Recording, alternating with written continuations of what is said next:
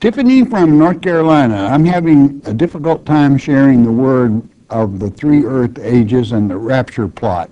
I find that each time that I try to share this information with friends and family, I am either rejected, with individuals saying that I do not know what I am speaking about, or people just look at me like I'm crazy and not even try to understand what I am trying to explain to them. My question is, am I wrong in trying to explain and share this information?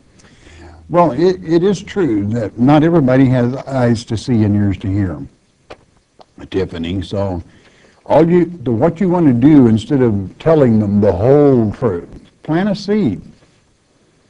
And let God cause the seed to grow. Do not cast your pearls before swine, okay, because they will rend you. They will mock you. You don't want that. So plant a seed and let God cause it to grow, and then take it from there.